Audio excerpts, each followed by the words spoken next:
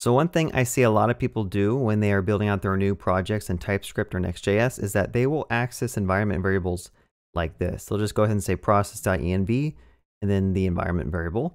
I'm doing the same thing over here. So like I'm just accessing this untyped environment property, which works for the most part, but when you actually build your application in your CI/CD pipeline and try to get that deployed out, sometimes you forget to set environment variables and then your entire application breaks when it gets deployed to production. So I want to show you a nice library that I like using in my Next.js applications just to make sure that when you define environment variables, they are all type safe, and also there's some validation and parsing that's ran over the values of your environment variables. So over here, this is actually part of the T3 open source software project that Theo kind of helps maintain. But if you go over here, we have a T3 env project. And if I go to the docs, we'll kind of look through this real quick. The idea is you define what your environment variables are going to be. You also define the type of values that they're going to have, and then you can actually start using those throughout your application. So again, hopefully you understand the issue with this is that, first of all, this thing doesn't even think it's defined. So I'd have to add like an exclamation mark or like force cast as a string.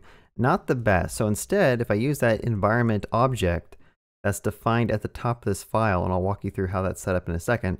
Now when I do a dot, I get IntelliSense that auto-completes all of the environment variables that may exist in my system and also their types. So in this case, this is known to be a string. And when I build my application, this package will actually break and not allow the build to continue unless this thing was defined during build time. I can do the same thing over here. If I just pull in this env package, notice that these are now typed and we should have them always defined. Let's open this env module and kind of understand how this works. So what I'm doing is I'm importing this env-next.js package, which has a create env method. And I'm just going to go ahead and create this env object. So the way this works is you define what values are going to exist on your server. So again, Next.js has like a server client paradigm, and there's some secrets that are not going to be available in the front end. So here are the server environment variables. And I'm basically saying these need to be defined. They need to have at least a minimum length of 1. And table name is like my DynamoDB table, and reCAPTCHA secret is my secret I use for reCAPTCHA. And then for the client, that's a second block that you define all of the public next environment variables that you want to use in your UI. So again, you can define things as optional, and this is just using Zod behind the scenes. So like everything that you could use in Zod is just going to be accessible here when it's validating your environment variables.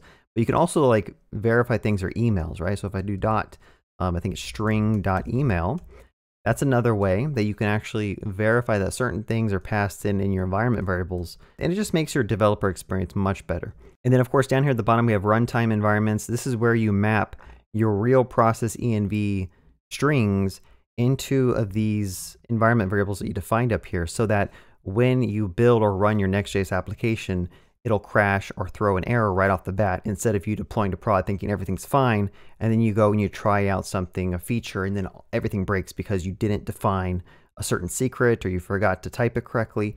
Very, very useful. This is just the one that I like to use, but there's also other ones out there. I used to code in the T3 stack a while back. This is something I'm already familiar with, so I definitely recommend it. So I hope you guys enjoyed watching this, and hopefully you start adding something like this to your projects. I think it'll really help your developer experience. Other than that, have a good day and happy coding.